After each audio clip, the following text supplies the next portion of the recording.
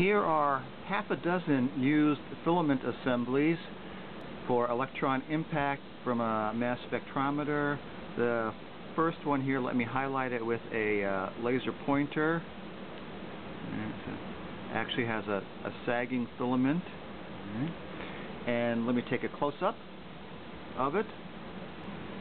And so there's a close-up of the filament assembly, the one with the sagging filament, right about there, and drops down in the middle. And for comparison, let me show you a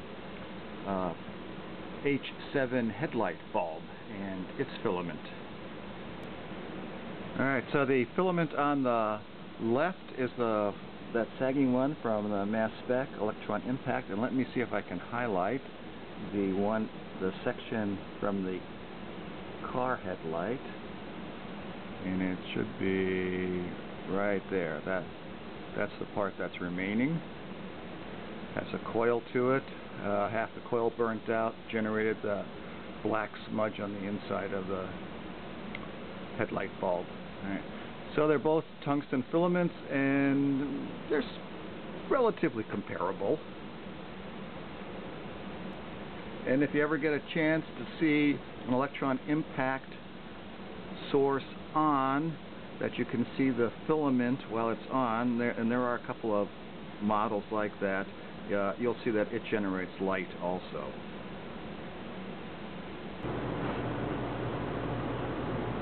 This is looking in on the viewport of a 5973C electron impact source, and I think it's a dual filament. GC effluent's coming in on the right, and the filaments are off. And to give you a sense of perspective, if we zoom back, that's where the source is.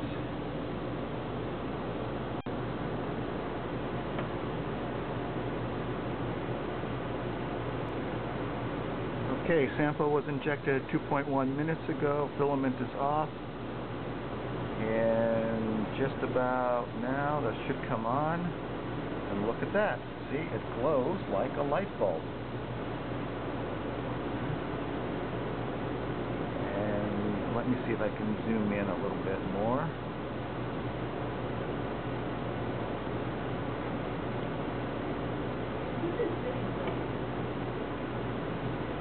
Alright, so that's with the filament on, and it must be the upper filament, the one to which the white wires are connected.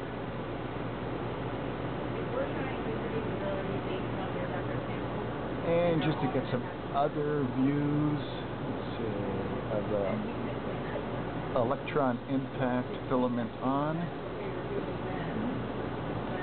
So it is similar to that filament that you find in old-fashioned light bulbs, tungsten filament.